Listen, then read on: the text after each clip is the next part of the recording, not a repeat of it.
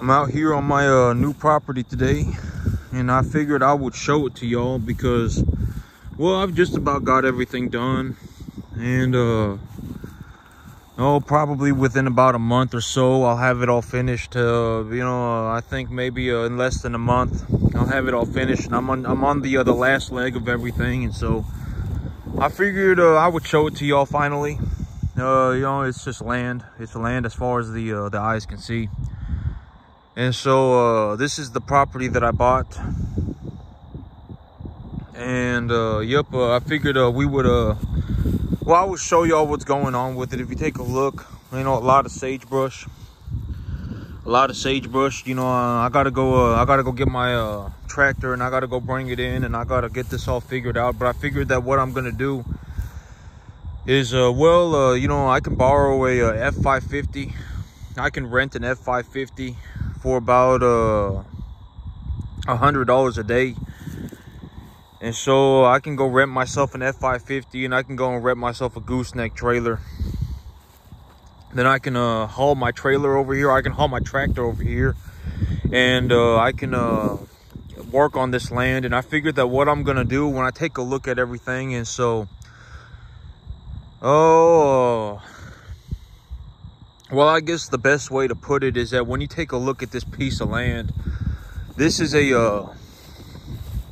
it's just a raw piece of land, right? There's nothing out here. It's a raw piece of land, and so this is what I'm starting with. And I'm actually going to look to turn this into a full-on cattle farm. So I'm going to take this piece of land, and I'm going to turn it into a cattle farm. And when I take a look at it, well, I mean, there is some grass, right? I mean, like, I got a lot of these weeds. I got a lot of sagebrush on here, but I also do have some grass. So I don't know what kind of grass this is, but I do have some grass on here. And, I'll walk the field, and I'll tell y'all what I'm thinking. What am I gonna do? What I'll probably end up doing on a field like this is I'll bush hog it. I'll cut down all the weeds. I'll bush hog it, and then I'll probably come back over here with some ryegrass. I'll throw some ryegrass on the field. And then I'll probably but the sagebrush, the thing about the sagebrush is that sagebrush, when it gets real cold, it'll die. And so here in about a month or two, the sagebrush should be dying on its own. And this year has just been abnormally warm. It was it was borderline 100 degrees through October. So it was very warm, and I do have some grass on here.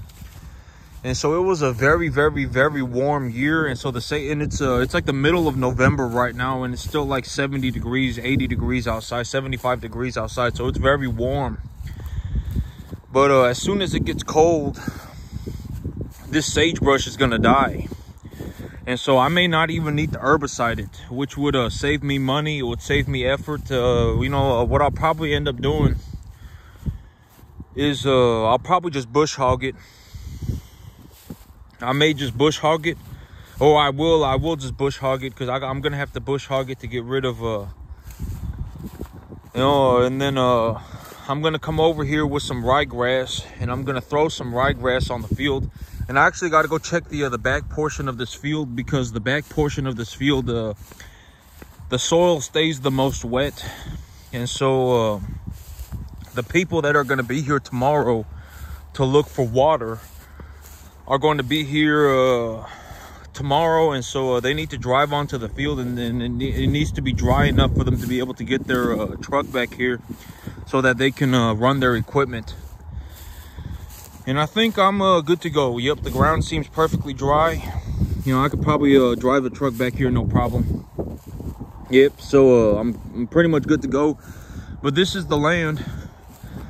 This is the land that I bought. This is the accumulation of all my trials and efforts, and all my trials and tribulations, and this is what I decided that I was gonna do with my money. Oh, I actually got some I actually got a pretty substantial patch of grass back here.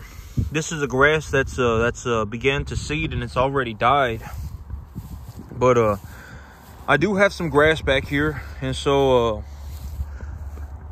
you know, I figured that from the get-go I'm not gonna have that many cattle on here. Maybe I have 50 cattle on here, and so I don't really need to plant you know, a very high biomass grass. I don't really need to worry about that my first year. I can probably just go over this with a bush hog. I can broadcast some ryegrass. I can put some fertilizer on it, and then I just call it a day. Yeah, because this right here, this is a grass. I don't know what kind of grass it is, but it is a grass. It's not a herbaceous weed or anything like that.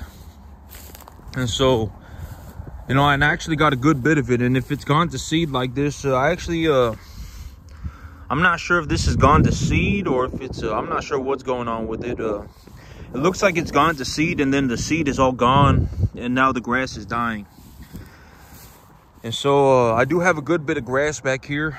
It's actual grass.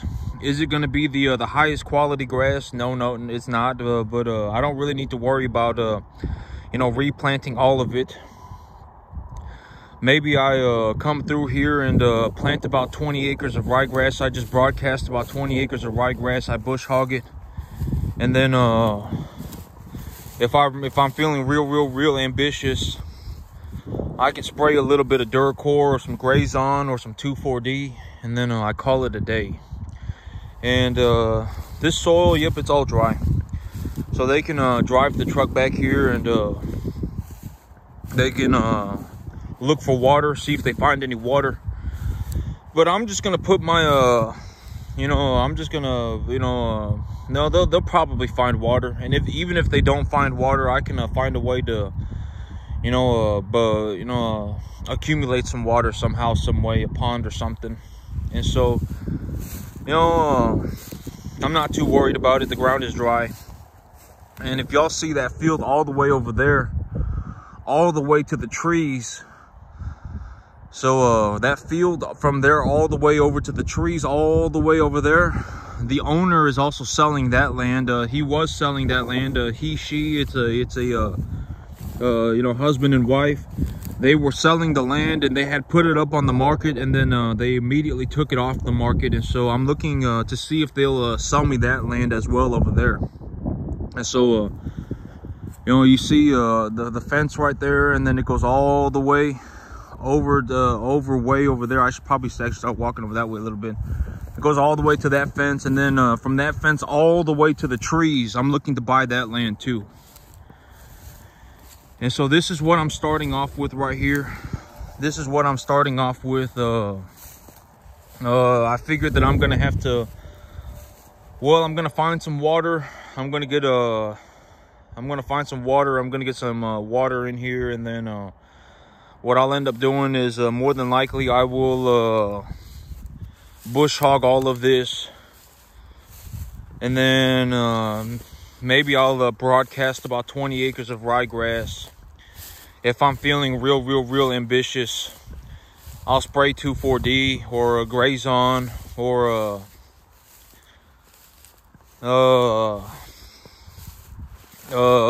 Duracor, something like that. I'll spray that. But from what I see, I do have some grass on this field. It is grass. And also, you see those trees over there. Those are actually pecan trees. And so that's kind of neat. You know, and so when I get all this fertilized and stuff, I'll have a whole bunch of pecans over there. And that's also good for the deer and the hogs if I find a deer or a hog.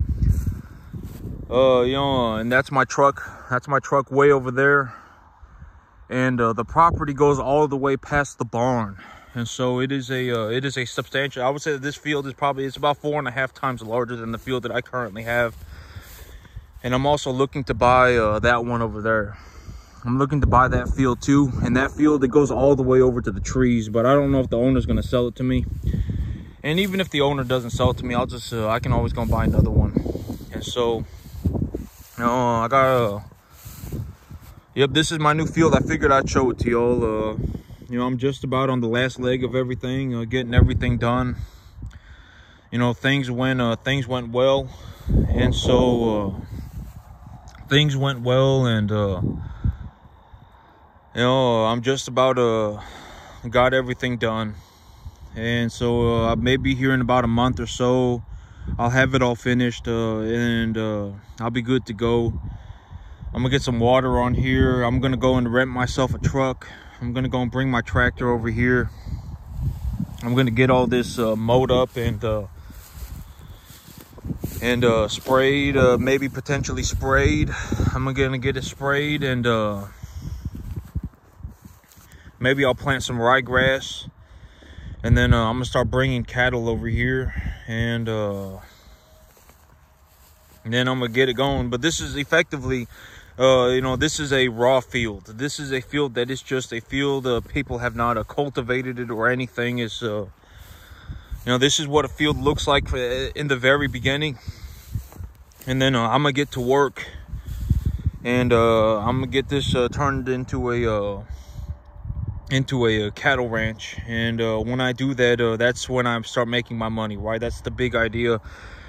The big idea is for me to go onto a piece of land like this and turn it into a cattle farm. And if I turn it into a cattle farm, I make money. That's the big idea, right? That's the whole idea. I can start my own business. I can make money, and you know. But this is what it looks like from the get-go. A lot of different weeds, a lot of bushy weeds. You know, a lot of you know, I got some grass on here. But the grass, you know, I need to go ahead and get some work done on this field. I'll go and rent myself a big truck. I'll bring my equipment over here, and then I'll get it worked on. I'll get everything going, and once I got everything going, yeah, you can actually see some new grass coming in right here. I don't know what kind of grass this is, but it is definitely grass, and it's growing in. And so this grass right here, if I fertilize this field and if I take care of this field properly, this grass, the cattle can definitely eat that. But you know, and the cattle can eat this too. I mean, this is effectively just hay, right? And so yep, that's good to see. I got new grass coming in underneath the old vegetation. And so if I just get rid of the sagebrush, and I just get rid of the sagebrush and stuff like that, well, the weather might get rid of the sagebrush too. So that's a good, you know, that's something that could potentially happen, is that the weather could kill the sagebrush for me. And if the weather kills the sagebrush for me, I could just mow it down with the bush hog, and then I don't have to herbicide anything. And then I can distribute, or I can broadcast, I can broadcast some ryegrass. And if I broadcast some ryegrass, I can just fertilize that ryegrass, and it'll start growing in, and I can put my cattle on it. And so yep, this is what it looks like from the very beginning. This is the first time I'm showing y'all my new field, and I'm showing it to y'all because I'm just about got it done. You know, things went very well for me. Things went way better than I ever anticipated, and I did very well for myself. And I'm on the last leg of this whole thing, and I figured now is a good time to show it to y'all, because I just about you know, got it going. And in terms of like a spiritual aspect, in terms of like me, I really like being out in places like this. I know that this ain't for everybody, you know. It's like you know, there ain't nobody out here, right? I mean, legitimately nobody out here. I mean, the next human being is probably you know, 200 acres over there. You know, the next human being is probably 150 acres away. And then the next human being away from that individual is probably another 150 acres away. You know, and this ain't for everybody, but I really like being out here. You know, my whole thing about people is that I like people. I love the idea of humanity. Humanity is a wonderful thing, and we have the capacity to do many great things. But when it comes to money and when it comes to business, you know, most human beings are not incredible people. You know, that's my whole thing about people, is that I love human beings. I love people. I hope that everybody does succeed. I do. It would be fantastic if everybody succeeded. But at the end of the day, success is every individual's personal accountable responsibility. And dragging other people into being poor with you, and all of these crazy things, no, I'm not going to call it crazy, all of these selling your soul to the devil, dragging other people into being poor with you. I mean, none of these things are that great. I mean, it's not a good, well, I mean, it's, and after a while, you just don't want to be around that anymore, right? That's the thing about me. And I know that sounds horrible, but I'm just going to say it is that, me, in terms of a financial aspect, something like a 0.0000001% chance of success rate. Doing this well is borderline 0%. And a lot of people, when they see money like this, they they get desperate and all sorts of problems. They sell their soul to the devil. And it's like, and I talk about these ideas in terms of a reality. If we're going to talk about a reality, if we're going to talk about things like, just the fundamental ideas that progress is more important than the result. You should not be looking at me thinking, oh my God, I want these results. You should be more interested in the process, in the progress. And when I take a look at this, I got a good bit of grass coming in underneath the field. And so, this field, what I'll probably end up doing is, because I'll probably end up working on this field here maybe in about 2 or 3 weeks, maybe 2, 3, 4 weeks. And the more I'm out here, and the closer I get to the finish line, the more jumpy I get. I really want to get out here and start working. And so I'm gonna get out here as soon as possible. And I'm gonna start working on this. I want to bush hog it, and I want to get some ryegrass planted on it, and I really want to get going. And I see some grass coming in underneath the field, underneath the dead vegetation, so that's very good. If I grow that grass, the cattle will definitely be able to eat it. And so, this is it. This is what I've been working at. This is what I've been working on underneath the, I've been showing y'all what I've been working on. And this was what I kind of had under the wraps, right? I've been telling y'all about this idea. I've been telling y'all about what I'm doing. And I had this idea kind of under a wrap, right? I had it, under wraps.